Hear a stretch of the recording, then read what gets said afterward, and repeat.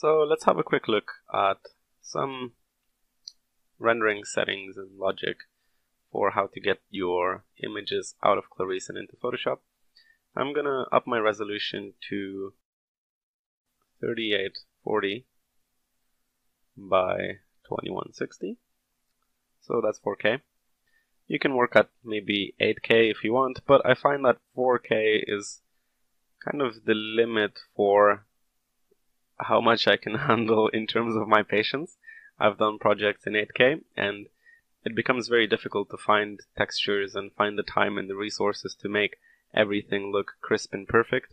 At 4K, I think it's a nice balance of high resolution image and also, reasonable time and that it'll take you to complete the project. So let's keep the resolution multiplier at 100%. And next up, we want to go to our ray tracer that we created at the very start.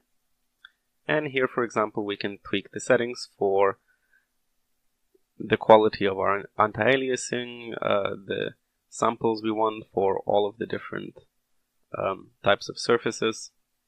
I'm not going to go into too much depth on this, but I would just say if any of your renders, for example, the lights, look a little bit grainy, go into the appropriate tab and just adjust the samples a little bit. For example, one thing to watch out for are the God rays, which by default are quite grainy. Let me just select a chunk here and let this render. So I'll pause for a second.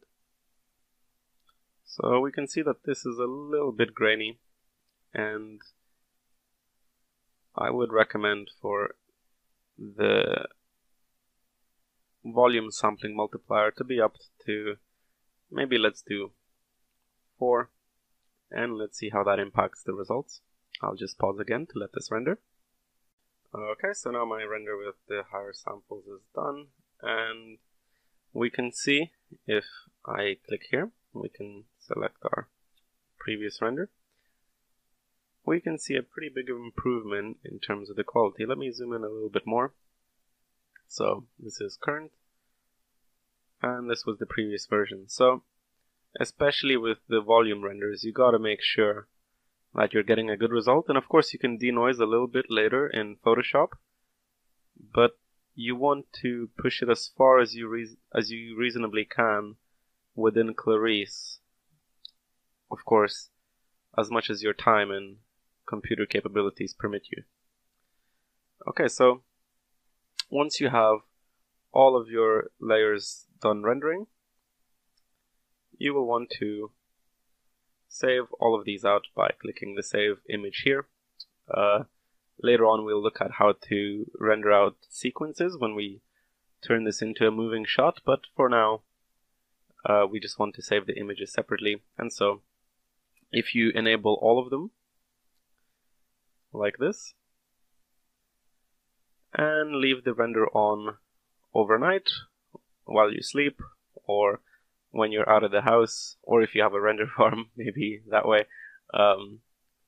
and give it some time, and once they're all done, save and export them out into Photoshop. And in the next video we are going to look at how to combine all of these again in Photoshop and begin our matte painting process in 2D. See you there.